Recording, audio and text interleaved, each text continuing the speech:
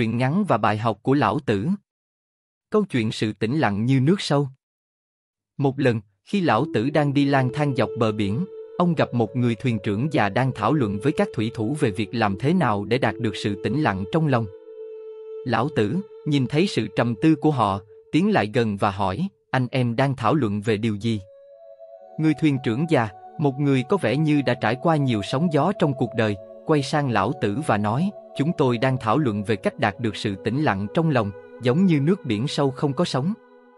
Lão tử nhìn sâu vào mắt người thuyền trưởng và sau đó nhẹ nhàng nói, hãy kể cho tôi về câu chuyện của anh về sự tĩnh lặng. Người thuyền trưởng già cảm thấy như một bức tranh ký ức đang được vẽ lại trong tâm trí. Anh ta bắt đầu. Khi còn trẻ, tôi luôn muốn tìm kiếm cuộc sống hoành tráng và phấn khích trên biển. Tôi dấn thân vào những chuyến hải trình dài, đối mặt với cơn bão cuồng nộ và vượt qua những đợt sóng cao. Nhưng qua mỗi thử thách, tôi nhận ra rằng sự yên bình không phải luôn đến từ việc chiến thắng sóng gió, mà đến từ bên trong. Lão tử lắng nghe một cách chăm chú, mắt nhìn xa xăm, không một chút sự xao lãng. Người thuyền trưởng tiếp tục, cuộc sống trên biển dạy tôi rằng sự tĩnh lặng không phải là sự thiếu sóng gió, mà là khả năng hòa mình với bất kỳ điều kiện nào. Khi tôi học cách lắng nghe tiếng biển và cảm nhận nhịp điệu của cuộc sống tự nhiên, tôi mới thực sự cảm nhận được sự tĩnh lặng như nước sâu. Lão tử gật đầu hiểu biết và cười nhẹ. Câu chuyện của anh là một bài học quý giá về sự tĩnh lặng, ông nói. Chúng ta có thể hòa mình với biển cả của cuộc đời, chỉ cần học cách nghe và cảm nhận mỗi nhịp thở của tự nhiên. Hai người đứng im lặng trước cảnh biển rộng mênh mông, mỗi người trong họ đều cảm nhận được sự yên bình và sự tĩnh lặng như nước sâu, một trạng thái tinh thần mà không thể diễn tả bằng lời nói. Sau khoảnh khắc lặng ngắt, người thuyền trưởng già nhìn vào biển xa xăm, nhưng trong mắt anh ta có một ánh sáng nhẹ nhàng, bộc lộ sự sâu lắng của lòng biết ơn. Trong những năm tháng sau, khi tôi đã già đi, tôi đã từ bỏ cuộc sống trên biển sâu đầy sóng gió để quay về bờ. Tôi tìm kiếm sự tĩnh lặng không chỉ ở nơi biển mà còn trong từng hơi thở của cuộc sống hàng ngày. Tôi học được rằng sự tĩnh lặng không chỉ tồn tại ở những nơi hoang dã, mà còn có thể tìm thấy ở bên trong chính con người. Lão tử lắng nghe và cảm nhận sâu sắc những gì người thuyền trưởng già chia sẻ. Sự hiểu biết và sự thấu hiểu bắt đầu hiện hữu trong tâm trí ông. Cuối cùng, sau bao nhiêu cuộc phiêu lưu và thử thách, tôi nhận ra rằng sự tĩnh lặng không phải là một điều xa xỉ mà chúng ta phải đi tìm kiếm ở nơi xa xôi. Nó tồn tại trong mỗi khoảnh khắc của cuộc sống, chờ đợi chúng ta để khám phá và trải nghiệm. Lão tử ngẩng đầu, ánh mắt nhìn thẳng vào biển cả rộng lớn, nhưng trong tâm hồn, ông đã cảm nhận được sự tĩnh lặng như nước sâu. Mỗi con sóng, mỗi hơi thở của gió biển đều hòa quyện vào nhau, tạo thành một tác phẩm tự nhiên hoàn hảo. Và từ đó, lão tử không chỉ là một người thầy, mà còn là một hướng dẫn viên cho những người tìm kiếm sự tĩnh lặng trong cuộc sống, nhắc nhở họ rằng sự bình an và hạnh phúc không phải chỉ đến từ bên ngoài, mà còn từ bên trong mỗi người chúng ta. Khi bầu trời bắt đầu chuyển sang màu cam của hoàng hôn, người thuyền trưởng già nhìn chằm chằm vào cảnh đẹp trước mắt, trong khi lão tử vẫn đứng im lặng, nhưng bản thân ông bây giờ đã lặng lẽ hơn, như một phần của cảnh đẹp tự nhiên đang diễn ra trước mắt. Cuộc sống là một chuyến hành trình, người thuyền trưởng già nhẹ nhàng nói, giọng điệu của anh âm thầm và thấm thía. Chúng ta đều có những khoảnh khắc sóng gió, nhưng sự tĩnh lặng không phải là việc tránh xa khỏi những thử thách, mà là khả năng đối diện với chúng một cách bình tĩnh và tự tin.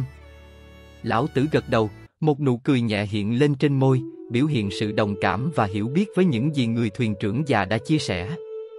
Nhưng để đạt được sự tĩnh lặng, chúng ta cần hòa mình với dòng chảy của cuộc sống, không cố gắng kiểm soát mọi thứ, mà là để tự nhiên dẫn dắt chúng ta, ông nói, giọng điệu êm đềm. Và trong khoảnh khắc đó, giữa cảnh hoàng hôn lãng mạn và biển cả bao la, hai người đứng im lặng, nhưng trong lòng họ, sự hiểu biết và sự bình yên lan tỏa, như một phần của vũ trụ vĩ đại. Từ đó, người thuyền trưởng già và lão tử đã trở thành những người bạn, chia sẻ triết lý sống và sự hiểu biết về cuộc sống, nhắc nhở lẫn nhau về sự quý giá của sự tĩnh lặng trong mỗi cuộc sống. Và qua những cuộc trò chuyện và sự im lặng, họ cùng nhau khám phá ra rằng sự tĩnh lặng như nước sâu không chỉ là một trạng thái tinh thần, mà còn là một lối sống, một cách để chấp nhận và tận hưởng mọi khía cạnh của cuộc sống. Theo thời gian, lão tử và người thuyền trưởng già đã trở nên như hai hòn đảo trong biển cả cuộc sống, luôn tìm thấy sự an ủi và sự hiểu biết trong nhau. Họ đi lang thang qua những bãi cát trắng và ngắm nhìn những bình minh rực rỡ, chia sẻ những suy nghĩ sâu sắc về cuộc sống và vũ trụ. Mỗi lần gặp nhau, họ lại tìm thấy sự tĩnh lặng như nước sâu trong suy tư và lời nói của mình. Họ nhớ nhau về sự quý giá của sự bình yên và tĩnh lặng trong cuộc sống, và những lời khuyên đó không chỉ là nguồn cảm hứng mà còn là ánh sáng dẫn dắt qua những thời kỳ khó khăn. Cứ như vậy, qua những cuộc trò chuyện và sự im lặng, họ đã thấu hiểu rằng sự tĩnh lặng không phải là một điểm đến cuối cùng, mà là một hành trình không ngừng. Đó là sự thấu hiểu về bản thân và vũ trụ xung quanh, và sự kết nối chặt chẽ với mọi sinh linh. Và như vậy, câu chuyện về sự tĩnh lặng như nước sâu của Lão Tử và người thuyền trưởng già tiếp tục được kể đi kể lại qua thế hệ, như một nguồn cảm hứng và niềm tin về sự bình yên và hòa bình trong lòng người. Câu chuyện về sự tĩnh lặng như nước sâu của Lão Tử và người thuyền trưởng già chứa đựng nhiều ý nghĩa sâu sắc về cuộc sống và triết lý. Giá trị của sự tĩnh lặng. Câu chuyện nhấn mạnh giá trị của sự tĩnh lặng và bình yên trong cuộc sống. Thông qua việc hòa mình với tự nhiên và cảm nhận sự hiện diện của mình trong thế giới xung quanh, con người có thể đạt được trạng thái tinh thần của sự tĩnh lặng như nước sâu. Quý trọng hành trình. Câu chuyện nhấn mạnh rằng sự tĩnh lặng không phải là một điểm đến cuối cùng mà là một hành trình không ngừng. Đó là quá trình học hỏi, trải nghiệm và thấu hiểu về bản thân và thế giới xung quanh. Sức mạnh của sự hiểu biết và chia sẻ.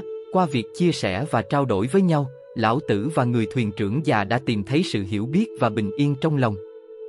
Sự kết nối và sự thấu hiểu giữa họ đã tạo ra một nguồn cảm hứng và niềm tin vững chắc trong lòng người. Tầm quan trọng của cuộc sống đơn giản. Câu chuyện khuyến khích con người tìm kiếm sự bình yên và niềm vui trong cuộc sống đơn giản và tự nhiên. Thay vì chạy theo vật chất và thành công vật chất, sự tĩnh lặng như nước sâu dạy chúng ta tìm kiếm hạnh phúc từ những trải nghiệm tinh thần và lòng bao dung. Giá trị của sự kết nối và chia sẻ. Câu chuyện cũng nhấn mạnh về giá trị của sự kết nối và chia sẻ trong việc tìm kiếm sự tĩnh lặng.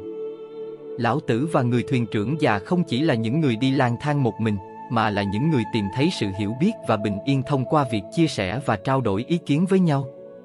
Sự kết nối này không chỉ giúp họ mở rộng tầm nhìn về cuộc sống mà còn làm tăng thêm giá trị và ý nghĩa cho mỗi trải nghiệm của họ. Như vậy, câu chuyện về sự tĩnh lặng như nước sâu không chỉ là một câu chuyện đơn giản, mà còn là một bức tranh sâu sắc về cuộc sống và triết lý. Nó khuyến khích chúng ta tìm kiếm sự bình yên và hiểu biết từ bên trong, thông qua việc hòa mình với tự nhiên, kết nối với người khác và tìm thấy sự ấm áp và ý nghĩa trong mỗi khoảnh khắc của cuộc sống. Chân thành cảm ơn bạn đã dành thời gian để xem video này. Hy vọng rằng nội dung của video đã mang lại cho bạn những giây phút ý nghĩa và cảm hứng. Xin cảm ơn và hy vọng bạn sẽ tiếp tục ủng hộ chúng tôi trong những dự án tương lai. Hẹn gặp lại.